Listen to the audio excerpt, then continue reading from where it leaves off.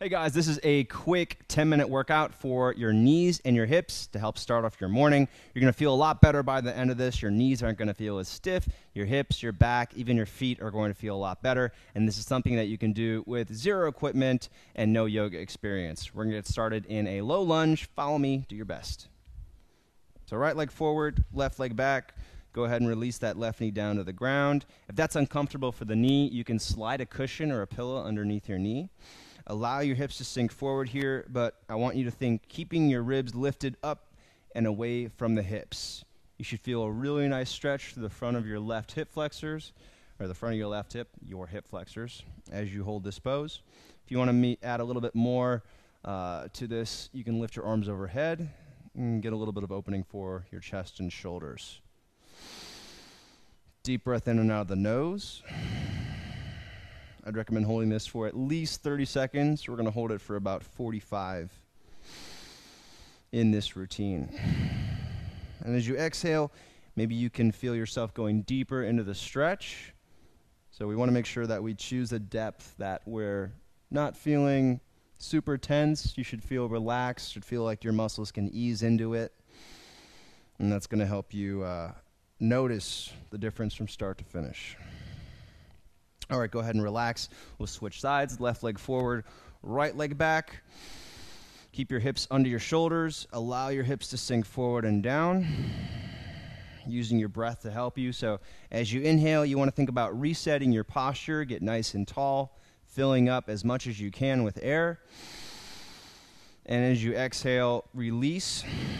Allow your hips to come forward. Feel that deepening stretch through the front of your right hips as you go deeper. You can bring the arms up just like you did before. That's going to add just a little bit more strength to this. But if you're feeling a little more energy, you can relax your hands on your thigh instead. Whatever feels good for you. We just really want to focus, for the purpose of a morning routine, we want to focus on body awareness. We want to focus on breathing. And just working a little bit deeper into your flexibility.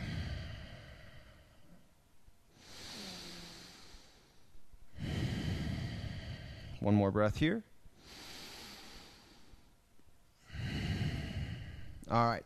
From here, we're going to move up into a wide-legged forward fold position. So stand with your feet about 5 feet or a little bit wider apart. Turn your toes slightly in. Push into the outer edges of your feet. Bend your knees slightly. Hug your thighs toward one another.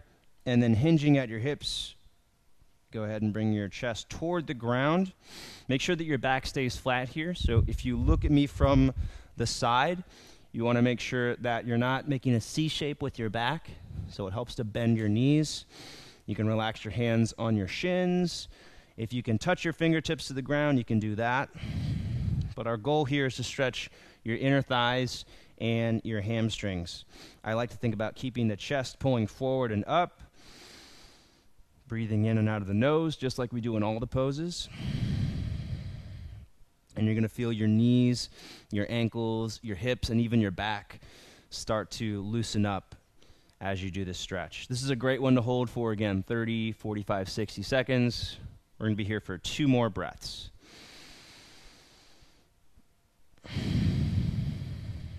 Try to make your breathing 4 count in, 4 count out if you can, and longer if you can do that. All right, go ahead and come up. From here, we're going to move into a Warrior One stance. By the way, stick around to the end. We've got a really great stretch to help finish this off and make sure your back and hips stay nice and mobile for the rest of the day. So right leg forward, left leg back, pointed out 45 degrees. You want to square your hips toward the front the best you can. You're going to bend your front knee forward. Make sure it tracks over your middle toes. Bring your hands on either side of your front foot, and then keeping your chest touching your thigh, so you're bending that knee as much as you need to.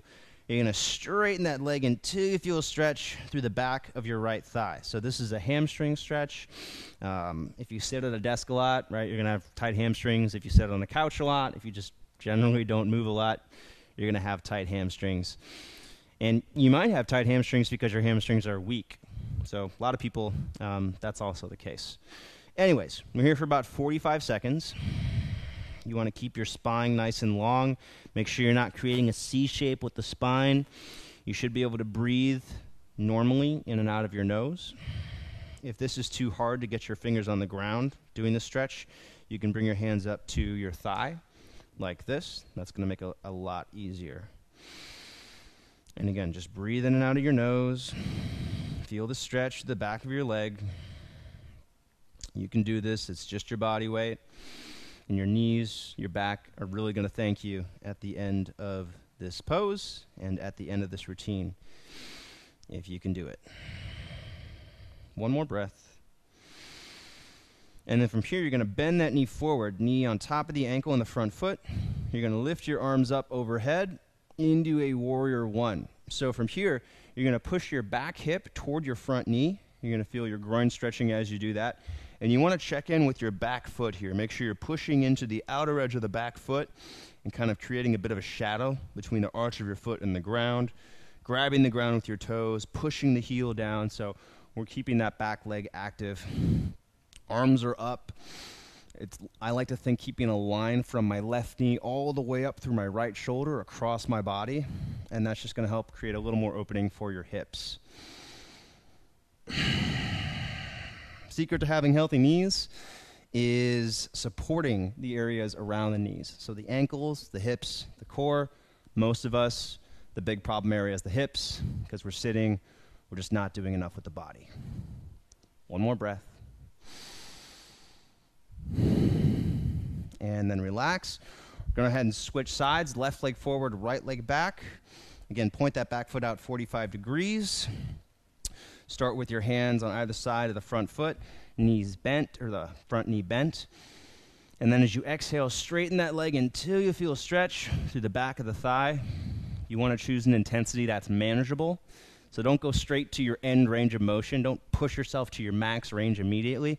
Just go until you feel a nice, comfortable stretch. And then every progressive breath, every breath after that, maybe going a little bit deeper into that stretch.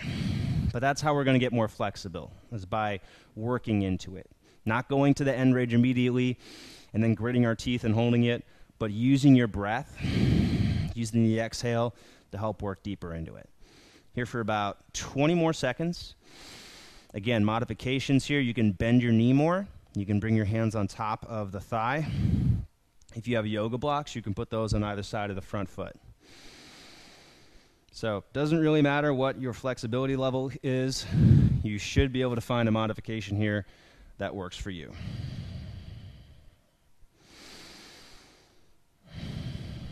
All right, we got one more breath. And then release. All right, guys, we've got one more stretch here. This is called a Reclined Figure 4. I'm going to also show you a modification so that if you're more flexible, you can do that other variation as well. So you're going to lie down on your back for this, and this is probably one of the more important stretches that you can do for your hips and your knees, especially if you sit a lot. You're going to cross your right foot over your left thigh, making that figure 4 with your right leg, and then reach through threading your leg, grab the back of the thigh, hold that, pulling lightly in toward your chest. You don't want to pull it in and crank it in because you don't want to force this knee in. So focus on externally rotating this hip, turning your knee to face out, lightly holding onto the back of the thigh. Flex your toes toward your shin, so you're actually both feet, but in particular, flexing your right toes toward the shin, and then breathing in and out of the nose. You're going to feel the stretch through the outer thigh and your glute. This is a variation if you're new or less flexible. If you are more flexible, what you can do here is a full pigeon. So you're going to bring your right knee outside the right hip. Your heel is going to stay closer to the groin if you're less flexible, or further away from the groin, closer to 90 degrees, parallel to the top of the mat if you're more flexible. And then swing your left leg back, making sure that the left leg is facing the ground. Hug your legs toward one another, pull your chest forward and up, and then work on shifting the weight into your hips. That might happen immediately. It does take some time.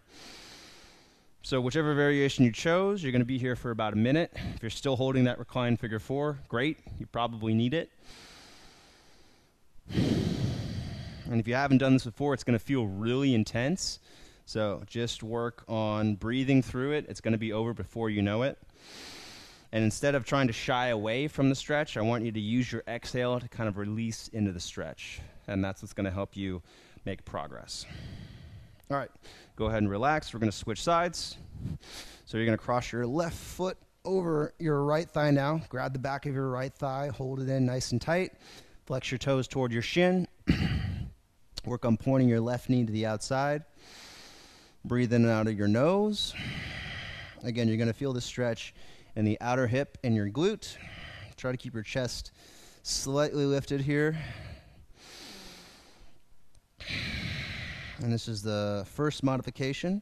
And if you're more flexible and you want to do the full pigeon, again, the left knee is going to come outside the hip. You're going to bring your heel closer in toward your groin if you're tighter, further away if you're more flexible. And then crawl that right leg back, doing your best to shift your weight toward your hips. It helps to hug your legs in toward the middle as you're holding this. And keep length through the front of your torso. Breathe in and out through your nose. And remember, you want to work into the stretch. Don't try to shy away from it. A couple more breaths here. This is one where you really have to hold it for at least 45 or 60 seconds for it to work. And in general, as you get older, you get stiffer. It takes longer time to stretch, so just keep that in mind.